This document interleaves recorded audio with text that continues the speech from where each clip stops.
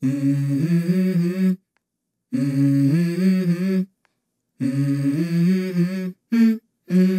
go. Watford manager Valérien Ismaël, fresh from a new contract less than a day before, brought a Watford side packed with experience to town tonight. They sat in 20th spot on only 9 points, but this belied the threat they posed. In almost all stats, pressing intensity, possession, pass accuracy, they were very similar to Sunderland. The only differences are that Watford concede considerably more on-target shots, and subsequently have conceded more goals as well. A tight contest that we should edge then. News that we were without a key player through injury before kick-off turned out to be Alex Pritchard. Mowbray then chose to bring in Abdoullah Ba on the right and deployed Patrick Roberts in the number 10 role, with licence to go where he damn well pleases, because he's mint. The only other change was a positional one, switching full-backs, with Hume moving to left-back and Huggins moving to right-back. With Hume increasingly stepping inside as a defensive midfield pivot, Tony perhaps felt it would be better to put Huggins on his favoured right foot. And with that, on a dark, damp night, we set out to see if the Hornets had any sting or not. The opening minutes saw chances for Chakvedadze, who picked up the ball and waltzed 50 yards with it. Run through the middle by Chakvedadze. He's still going as well. And lays it off to Tom Ince. And then Jack Clark got a run into the box. Danny, but you've been impressed with Niall the last few games, haven't you? Yeah, he's been excellent, Niall. Grown into that role, really, hasn't he? 3-4 games or so under his belt now. Here comes Job, releasing Jack Clark. Clark running at Ngakia, gets inside the area as well. Jack Clark, he's still going, he pulls one back. Oh, it's still not cleared. Yeah, Jack at his best there. Goes past the man on his outside. And momentarily it seemed like these two sides would go at each other. Just wondering what Tony's thoughts are. But with both of them sitting in the midfield, there were a lack of runners breaking lines. Each side effectively were seeking to pounce on quick transitions, and largely they nullified each other out.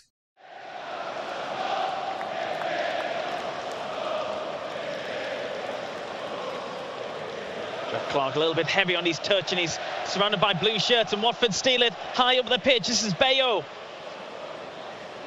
It's Clark who's trying to make up for his mistake, who's back there defending. It almost wins it back. Chakvedadze gets it. And Clark brings it away after initially losing it for Sunderland. You can see here the frustration of Dan Neil that there is no progressive pass or runners for him, and he's forced to play it back. Trey Hume. The same for Huggins here, and he's not pleased about it either. Yeah, I can just see Niall Huggins there asking somebody make a run for me. It opens up too much. But today's result was one that would not be decided in midfield. It would be decided in defence, both in Sunderland's and Watford's. Let me show you how. Sunderland have been taught to be proactive by Mowbray. They rarely wait. So, if Watford were going to sit in and dominate the centre and wait for turnover, then Sunderland decided instead to pursue the flanks. Out there, if we got our defenders up, there would be space. And it was our defenders who won this game. They got up the field to make that space, and they shut out Watford at the back. Our back four had nearly 400 passes between them over the course of the night. The entire Watford team had only 40 more passes than the Maldini four in our back line. But he definitely made an appearance. Huggins was excellent on the side up his favoured right foot tonight. Here he released Ba with a beautiful ball down the touchline, who subsequently set up Job for a strike, but Job takes too long over it in the end. Job thinks about the shot. Maybe took too long there, Danny. I think so, yeah. He had time, didn't he, for the touch, and then he almost brought it back into the bodies. Huggins was there again moments later with a teasing ball into the box, but no one was on the end of it. Finds Niall Huggins. Huggins crosses it with his left boot. It's a teasing one. Still not clear. And he was excellent in defence, like here. An interception that he has to make. Chakvedadze. Oh, he's done well there, Niall Huggins. He reads it really well. No surprise that the deadlock was broken by a defender from the flanks then. As Huggins receives the ball, he drives in, and Roberts makes a standard run to offer a ball down the channels. With the defender drawn, it opens up for Niall to continue his run with only the centre-half in his way. He glides past him easily and unleashes a shot like Leonidas' spear with a rocket behind it. Inside the area. Huggins what a goal from Niall Huggins! What a goal! Niall Huggins just opens up for him, strides in there on his right foot, and nobody comes to put pressure on him. Shifts it onto his right foot. I'm not sure whether it's a toe poke or he puts his foot through it. But Pick that one out, Sonny Jim. Time is say get Luke in there. That man on your screen there. What a goal! Fantastic. And just before half-time, we were ahead. The second half began with two subs for Watford, both on the right-hand side, one to replace Ngakia, who was on a yellow against Clark. The lads were clearly given some direction at half-time from Tony because they looked a lot more lively second half. We had runners not just on the flanks but breaking the ball line in midfield. Inside nicely to Trey Hume. Continuous running, goes down. Deli Bashiru. Yeah, that'll be a booking. And Danny just trying to get the fine rain that soaks you through. About the one you're going for. Yeah, it is very much so. Tony Mowbray feeling that the most at the moment. Where's he gone? He's disappeared for a towel. Anyway, Pat Roberts stands over this one, floats one in with his left foot. Ballard's underneath it. It's a thumping at it, but he couldn't keep it down. Yeah, delicious ball in from Patrick. It's asking for somebody to get on the end of it, and there's Dan Ballard. I think he's at the top of his jump there. Can't quite get over the top of it as he would have liked. And we saw defenders constantly pushing past the ball and forcing Watford to meet them and break up their defensive formations. It's a foul against Asprilla. Asprilla appears to have kicked the ball away there.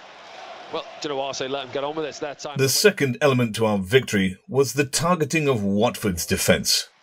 They line up for corners with a full load of height and physicality across the 6-yard line. And Sunderland are bottom of the league for aerials 1.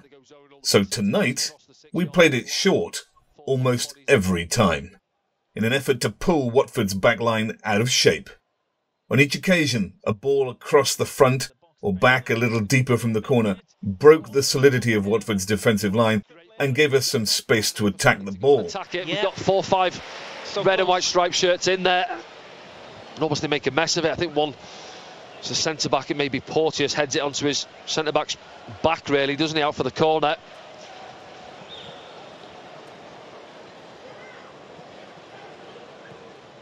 Another deep ball, it's going to be another corner. Yeah, 2 delightful. Ba frequently put balls into the 6-yard line behind the Watford back 4, and they struggled to cope with it. For Abdoullah Ba on the far side, Ba picks it up.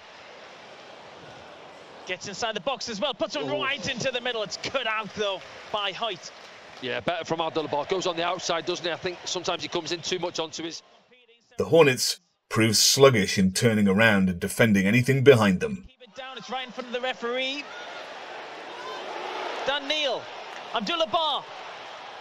Oh, just needed a touch. Yeah, just too much on it. He goes for the firm side foot, doesn't he? Rather than trying to whip it across, let's give a corner. It's took a nick then. Yeah. Then another corner was played across the face of the Watford backline. Take the short. Roberts. Clark's with him. One of these magicians will get the ball in. It's Clark who delivers. Comes out with Dan Neil. They tried to clear the box, but Burstow puts in a good ball behind them. Da-da-da-da-da-da-da-da-da! Abdoullah! Oh, what a leap that is! It is in! I thought it was side netting for a moment there, Abdoullah Ba.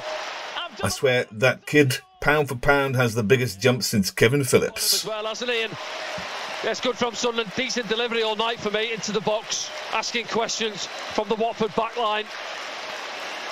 And we've been knocking on the door the last few minutes. Dan Ballard coming close, but it's Abdoullah Ba who steps up and gets Sunderland second, 2-0.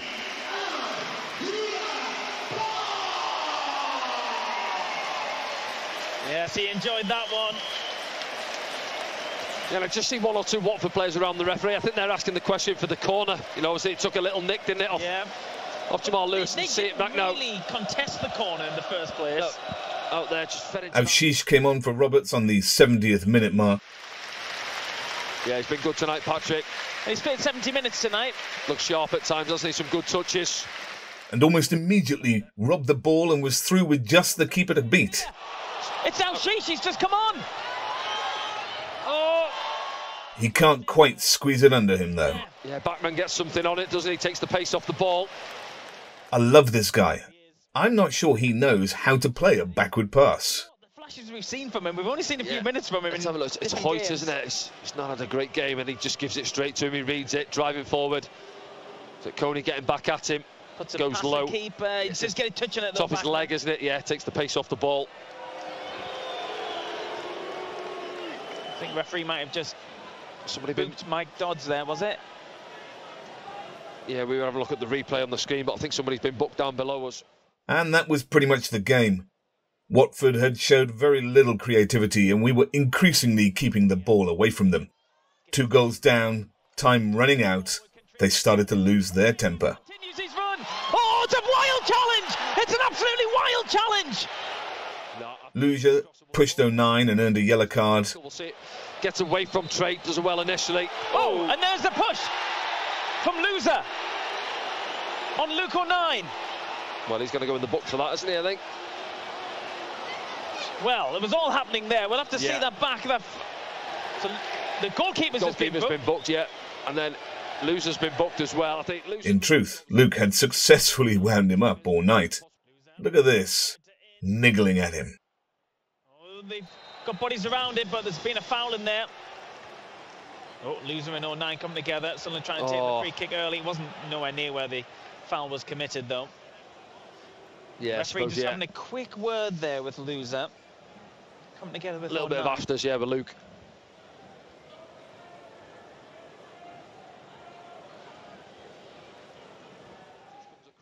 In the end, Loser resorted to trying to cheat. Porteous comes across. Oh, it's gone down again there. Loser coming together with Luke 09.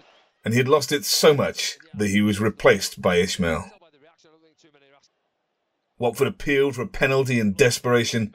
He gets his heading all wrong. He's shouting for something instead of continuing play. Yeah, didn't ball in. So, see it back there now on your screens, and no, never been a penalty. And then delivered the worst corner in the world. Terrible corner.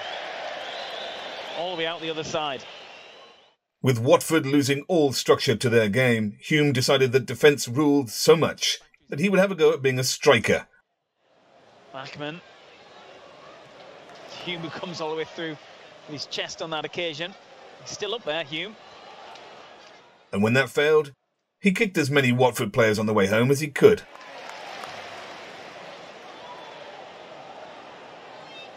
He steals it back on his way back to position. Yeah, he's having a nibble at everybody on his way back in, isn't he, Trey Hume? And then the Hornets finally blew themselves apart. Andrews, the half-time substitute for the yellow-carded Ngakia, now went one better than the man he'd replaced and earned a red for this tackle on Jack Clark. When he makes contact with Jack, he's off his feet, in the air, studs up, and cannot possibly claim to have control. I'm not sure you can complain very much about that red. Luke 09 joined the backline auditions for a slot at replacing Pritchard with a run upfield. Those two substitutes are finally going to get a chance to come on after warming up for pretty much the whole game. Hamir and Nazrusin. 09 brings it away. Still going, much to the delight of the crowd. Al-Shish is ahead of him. So is Abdoullah Ba. And then Mowbray decided enough was enough and broke up time added on with Rusine and Hamir. A word on Mason Burstow this evening. Yeah, he's worked hard again. Watford did at last have a chance at the death of the game. Yeah, those three waiting for the first goal still. Oh, passing comes and doesn't get there. Watford have an opportunity here. He's put it wide, even though Patterson was struggling to get back. They got nothing from it, though, and Rigg got a run out for the final minute. But that was it. Hornets die every autumn. They can't take the cold. But this one doesn't need to worry. We put it out of its misery tonight. On to an informed Borough who visit the Stadium of Light at the weekend. I'll see you next time.